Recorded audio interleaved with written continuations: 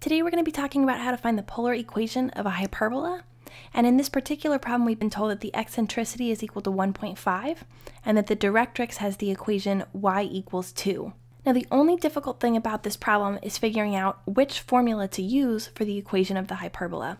That's determined completely by the equation of the directrix. So if the equation of the directrix is y equals a positive constant, then we're going to be using the formula that I've written here, which is r equals e times d divided by the quantity 1 plus e sine theta, where e is eccentricity and d is the directrix. But if you have anything other than y equals a positive constant, for example, if you have y equals a negative constant, or if you have x equals a positive constant, or x equals a negative constant as the equation of the directrix, then in each case, the formula for the equation of the hyperbola will be different. So this formula only applies to y equals a positive constant. In the other case, y equals a negative constant, x equals a positive constant, or x equals a negative constant, you're going to be using a different formula. And the only difference will be the positive sign will be a negative sign here, and or instead of sine of theta, you'll have cosine theta here.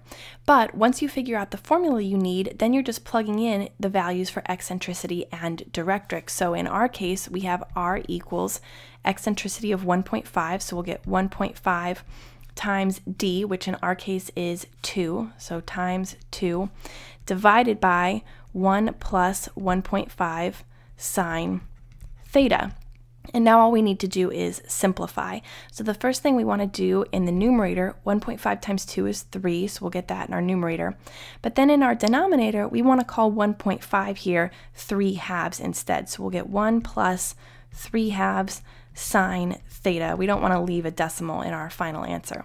Now that we have a fraction in our denominator, we want to find a least common denominator and simplify this whole fraction here. So what we'll do is the 1 here that's in front, we'll multiply that by 2 over 2 to make it a common denominator with this 3 halves here. So we'll get r equals 3 over 2 over 2 plus, and this will be 3 halves times sine theta. Let's just call it 3 sine theta all over 2.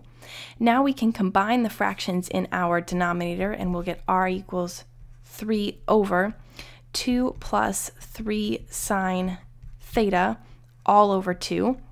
And now instead of dividing 3 by this fraction, we can multiply 3 by the fraction's reciprocal. So we'll get 3 times the reciprocal, 2 over 2 plus 3 sine theta.